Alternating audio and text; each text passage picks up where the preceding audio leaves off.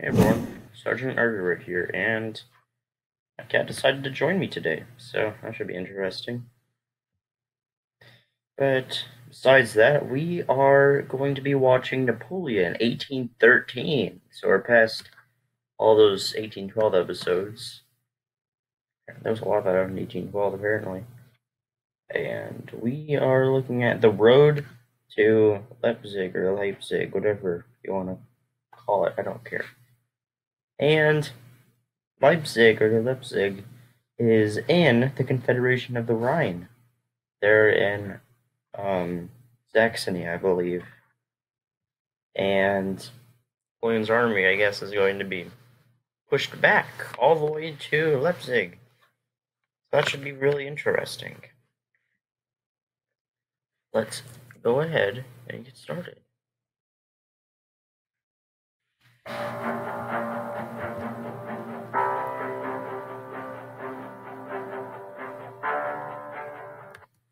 What a career Napoleon has ruined. Having gained so much glory, he could bestow peace on Europe. But he has not done so. The spell is broken. Emperor Alexander of Russia, Vilna. I think that's the capital of Lithuania, actually. But I'm not sure.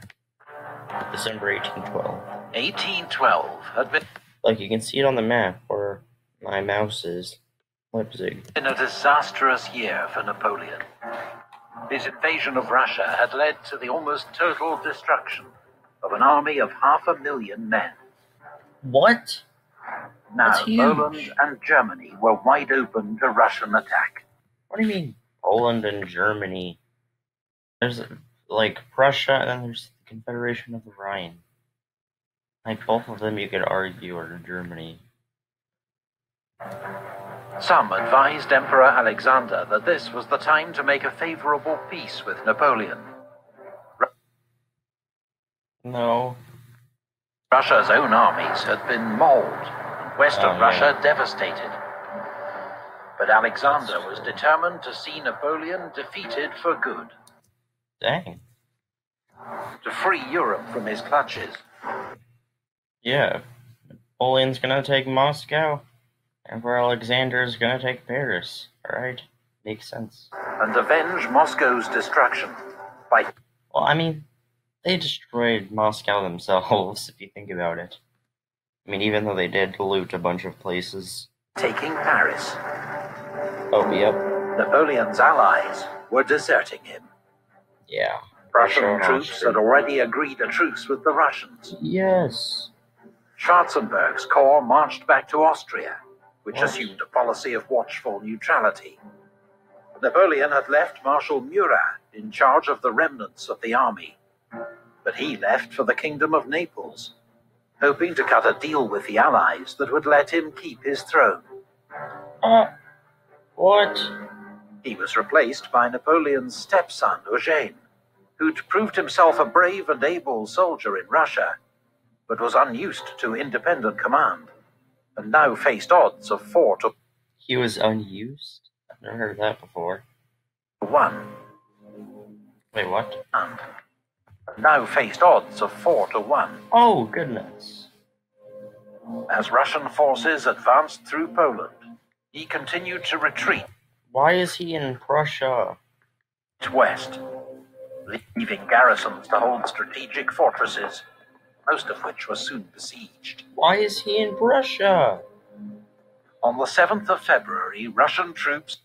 Why are the French in Prussia too? Why is everyone just having a party in Prussia? I'm so confused. entered Warsaw unopposed. Napoleon's Polish client state, the Duchy of Warsaw, effectively ceased to exist. Dang. 3 weeks later, Russian troops entered Berlin. Why? They're neutral. While Sweden joined the Allies. Uh-oh. Sweden was ruled by Napoleon's former Marshal Bernadotte, now officially known as Crown Prince Karl Johann. What? Many would accuse him of betraying Napoleon, but he'd always been clear that once he became Sweden's Crown Prince, he'd pursue Swedish interests, which is what he now claimed to do.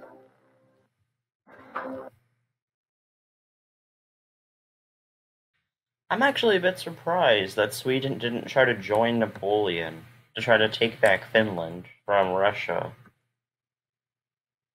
Because, like, that's a pretty good moment for them. And plus, all the other allies are pretty much defeated. In exchange for Norway, to be taken from France's ally, Denmark, and £1 million from Britain, Bernadotte agreed to join what was now the 6th coalition against France since 6?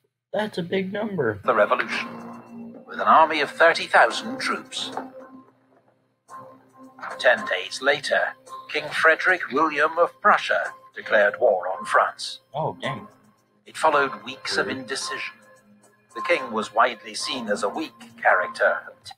Hopefully by this time Prussia has regained its military might that it's so famous for. Terrified of Napoleon, but with guarantees of Russian military support, the return of lost territory, and enormous financial What? They would not gain that. and material aid from Britain, Like maybe some of it, but not all of that. he agreed to field an army of 80,000 men.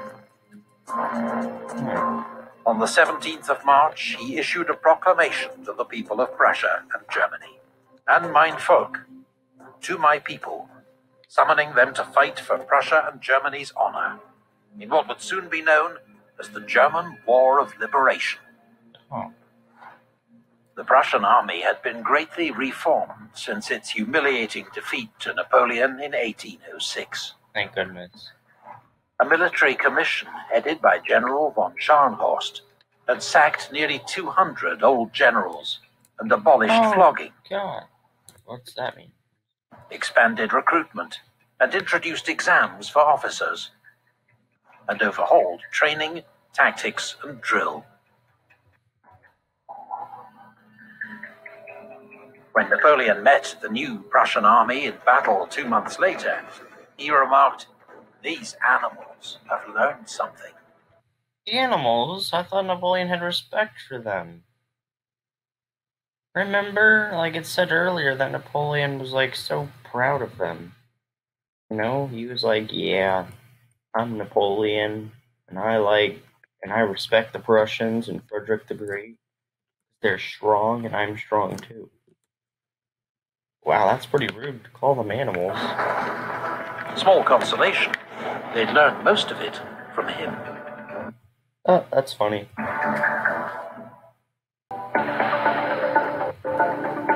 Only a short time ago, I was the conqueror of the world. Not really. Commanding the largest and finest army of modern times. That's all gone now. Napoleon to Count Molay.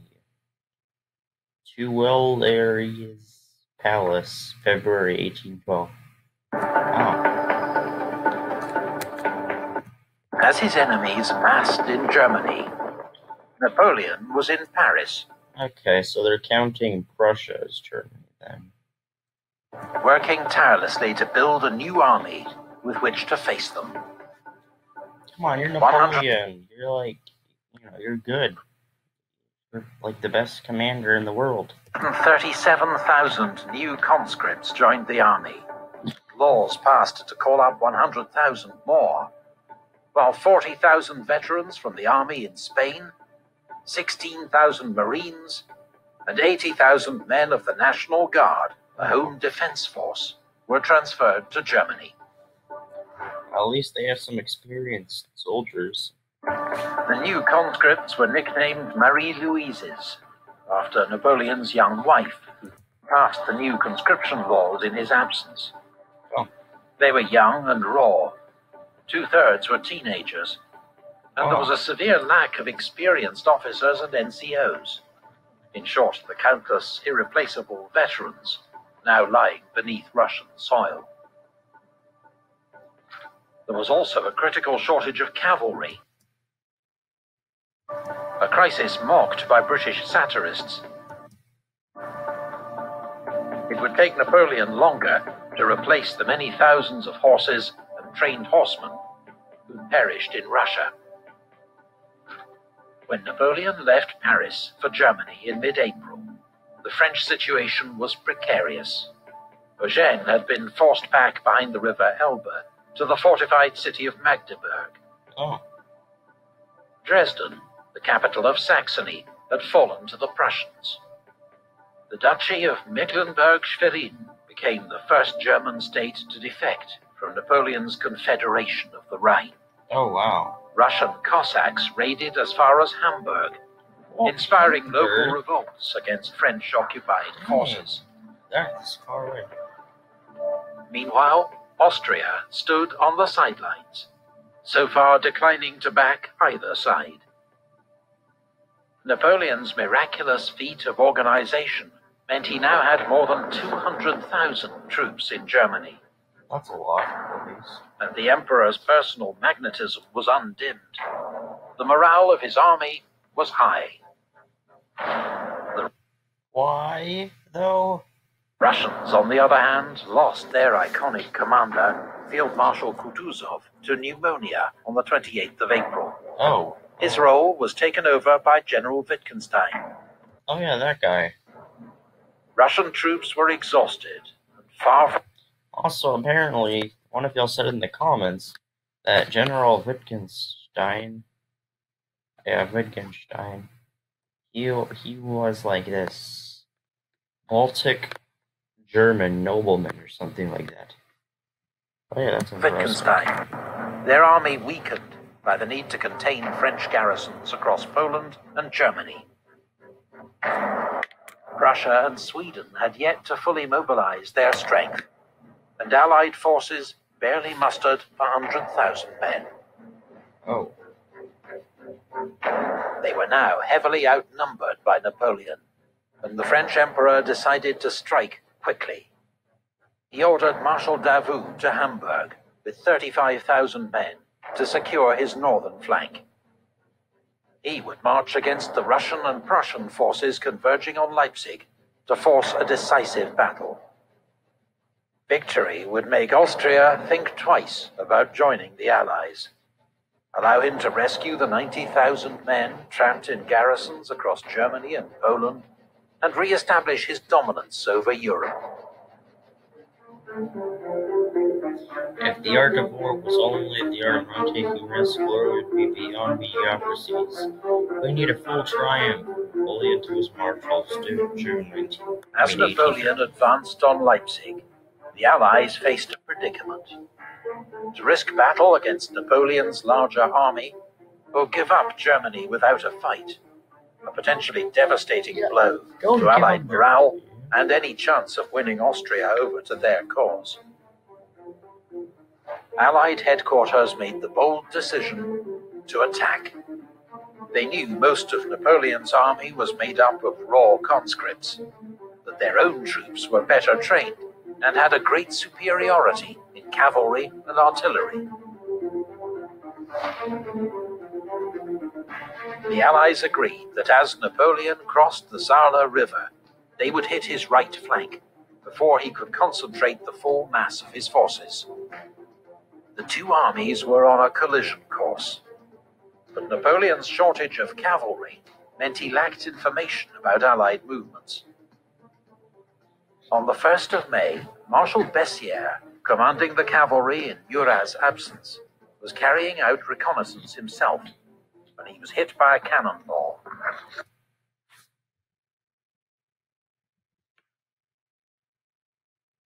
He was hit by a cannonball?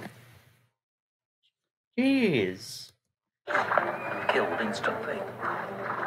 Bessières was the second of Napoleon's marshals to be killed in action, and like Lannes, an old comrade and trusted friend. Oh no. The Allies were able to surprise Napoleon, falling on Marshal Ney's Third Corps near Lützen.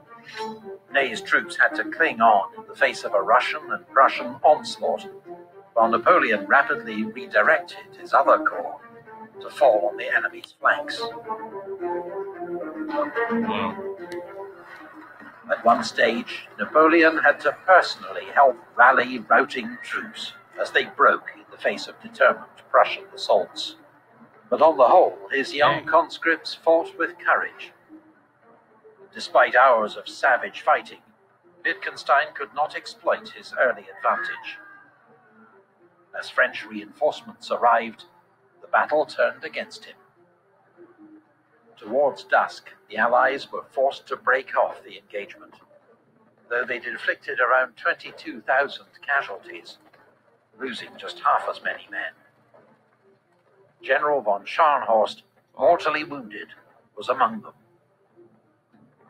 Oh yeah, that guy. Crucially, Napoleon's lack of cavalry meant he was unable to pursue the enemy, who retreated in good order. Oh.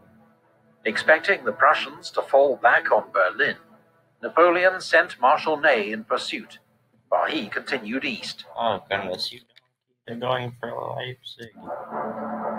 But the Allied army stayed together, withdrawing to a defensive position at Bautzen, deliberately close to the Austrian border, hoping to entice Schwarzenberg to intervene, and daring Napoleon to violate Austrian neutrality.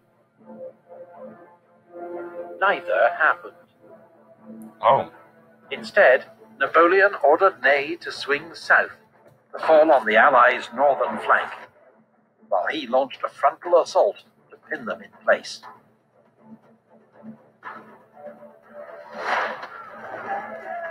The battle lasted 2 days, as French infantry struggled forward against the Prussian and Russian lines. But a misunderstanding over Ney's orders caused a delay that allowed the Allies to narrowly escape Napoleon's trap. Oh God. Wow. Once more, the Allies fought with great determination and inflicted many more losses than they suffered. Oh, look at that. Jeez, the French are not doing so good anymore. At the beginning, they were just like, shoot, shoot, shoot, bam, bam, bam. And they just conquered everything. Like, you know, like those battles. And now with their new conscripts, they're just doing horribly. Also, I wonder what's happening in Spain right now. I wonder if Napoleon did anything. There were more casualties during the pursuit, including the next day General Duroc, Grand Marshal of the Palace, responsible for Napoleon's personal arrangements, and his closest surviving friend. Oh, wow. Riding with Napoleon's staff, a freak cannon shot ricocheted off a tree and disemboweled him. What is with cannonballs and Napoleon's, like, generals? Oh my gosh. His slow, painful death deeply upset Napoleon.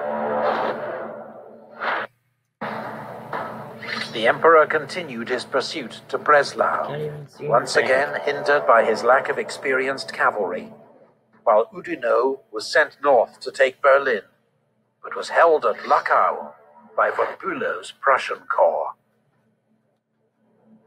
On the 2nd of June, with both sides strained to breaking point, neutral Austria proposed a ceasefire, which, to the surprise of many, Napoleon accepted. Oh. Nice. My eagles are again victorious, but my star is setting. Oh. Napoleon's General Klauencourt. The armistice of Plaswitz would last more than 2 months, Oh, a period of intense diplomacy and military mobilization by both sides. Napoleon wanted time to rebuild his cavalry, a shortage of which had allowed the Allies to escape twice. But he also wanted to keep Austria on side, which he feared might join the Allies with 200,000 troops, even though Emperor Francis I was now his father-in-law, since Napoleon's marriage to his daughter Marie-Louise in 1810.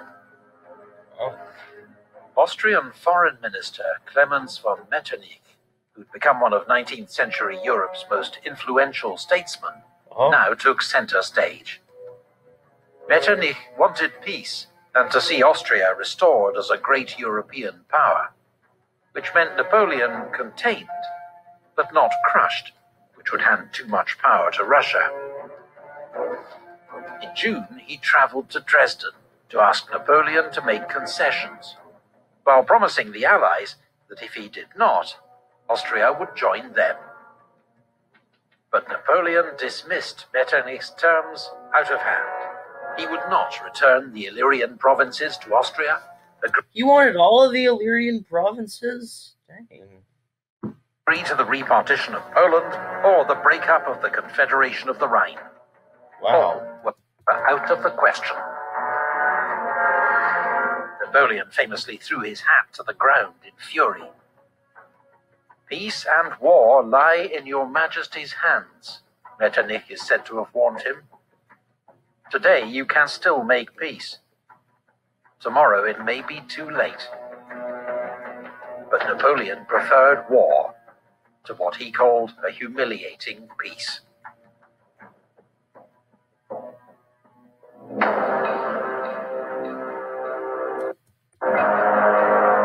Expect a defeat whenever the Empire attacks in person. Attack and defeat his lieutenants whenever you can. Oh, well, that's probably why they keep killing his freaking generals and friends. General Morale to Emperor Alexander, Silesia, July 1813. On the 12th of August, 1813, Austria joined the Sixth Coalition and declared war on France. Oh, goodness. The Allies now had a numerical advantage of 3-2. And 230,000? a new strategy, the Trachenberg Plan. Recognizing Napoleon's genius, the Allies would avoid battle with the Emperor and instead target his marshals, threaten his flanks, and wear down French forces until it was time to close in for the kill. Rude. Over the next few months, the coalition would also receive massive material support from Britain, including £8 million in silver and gold coin, 200 cannon with transport, 120,000 firearms, 18 million rounds of ammunition, 23,000 barrels of gunpowder, 30,000 swords and sabres, 150,000 uniforms, 175,000 pairs of boots, 1.5 million pounds of beef, biscuit and flour, and 28,000 gallons of rum and brandy. The total value of British aid to the coalition in 1813 was £11.3 million. Today, worth around $500 million. Napoleon, meanwhile, had turned Dresden into a major supply depot and strengthened his cavalry arm, though it remained a pale shadow of its glorious past. Murat returned to lead it, his secret approach to the Allies having been rebuffed. But when news arrived of King Joseph's disastrous defeat to Wellington's Anglo-Spanish-Portuguese army, oh, wow, he lost a lot of land in Spain. At the Battle of Vittoria, Napoleon had to send Marshal Soult, one of his best commanders, to salvage the situation.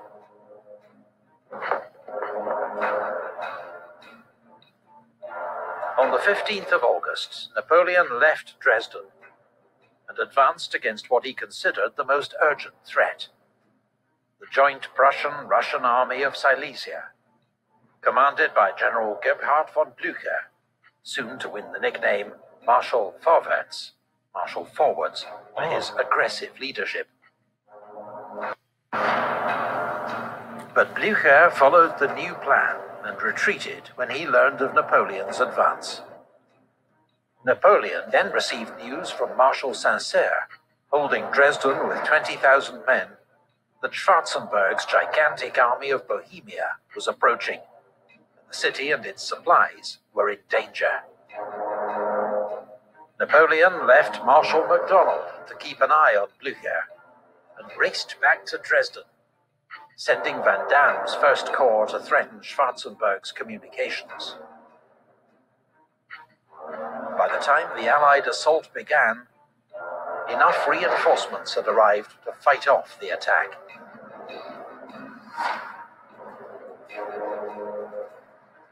The next day, despite being heavily outnumbered, Napoleon ordered a counterattack. Counterattack? Struggling through mud and heavy rain, Marshal Murat's advance, supported by Victor's Second Corps, broke the Allied left flank. Oh my gosh! It's like Napoleon's his main strategy is just to attack. Like he's never defended in his life. Like, just wow. It almost reminds me of Erwin Rommel in North Africa. Like, literally, he would just attack and attack and attack, no matter what odds were against him, and he would end up winning. Like, because he was so strategic in the way he was attacking. It took 13,000 prisoners. The Allies had suffered a disastrous defeat because they'd ignored their own rule. Don't take on Napoleon in battle. Well, it's like 4-1. But news soon arrived that turned the situation on its head. Marshal Oudinot had resumed his advance on Berlin with 66,000 men. But in 3 days of heavy combat around Grossbeeren, he was defeated by Bernadotte's Army of the North.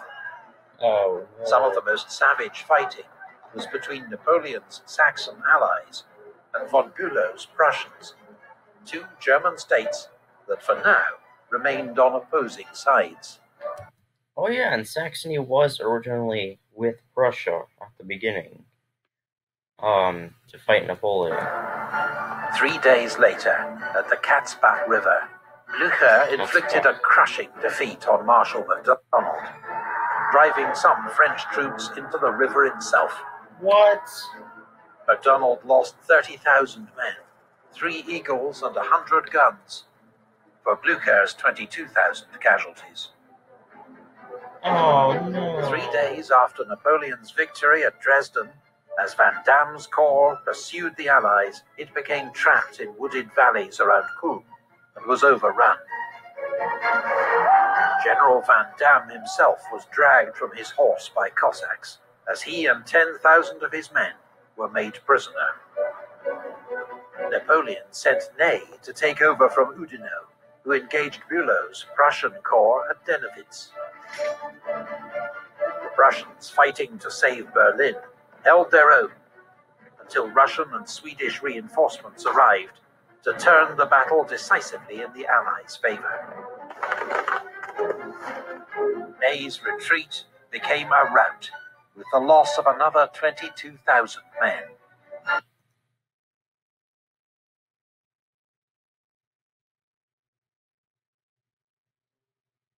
Napoleon is screwed. Seriously. Oh my gosh. They just lost. They just, defeat after defeat after defeat after defeat. Like one victory. Oh boy, that is not good for Napoleon at all.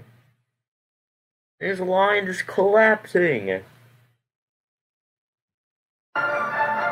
Napoleon's brilliant victory at Dresden had been completely overturned in just 10 days. The Allied plan was working.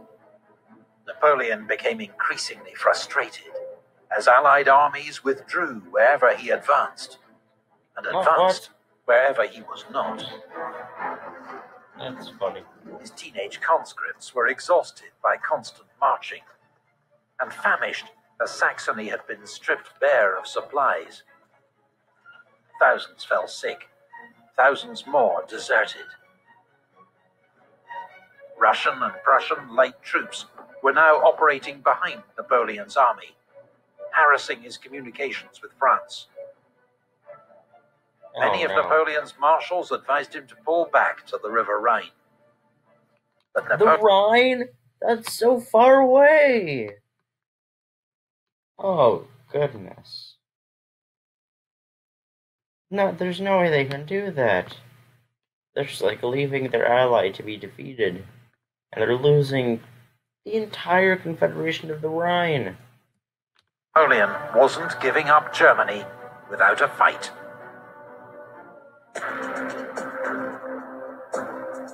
There will inevitably be a great battle at Leipzig. Napoleon to Marshal Ney, 13th of October, 1813. By October 1813, Napoleon faced 1/3 Allied troops in Germany, converging on him from 3 directions. 900 miles away, Field Marshal Wellington Yeah, he lost even more land. was crossing the Bidassoa River into France. Oh, God. The first enemy army on French soil in nearly 20 years. Wow. While the Kingdom of Bavaria, a French ally since the days of Austerlitz, had secretly agreed to switch sides. Why? And would declare war on France on the 14th of October. Napoleon planned to defend the line of the River Elbe. But the arrival of General Bennigsen's reserve Russian army freed up Blücher, who suddenly marched to join forces with Bernadotte and forced his way across the Elbe at Wartenburg. Napoleon went north with 150,000 men, seeking the decisive battle that would change his fortunes. But once more, Blücher narrowly escaped him. Why? Then came news from Murat, who'd been left with 67,000 men to cover Schwarzenberg. The enemy had bypassed Dresden and was heading for Leipzig. Oh, goodness. Oh, here it is. If the city fell, Napoleon would be cut off from France. Once more, he was advised to fall back to the Rhine. But instead, Napoleon ordered all his forces to concentrate at Leipzig. He would risk everything in one great battle to decide the fate of his empire and the fate of Europe.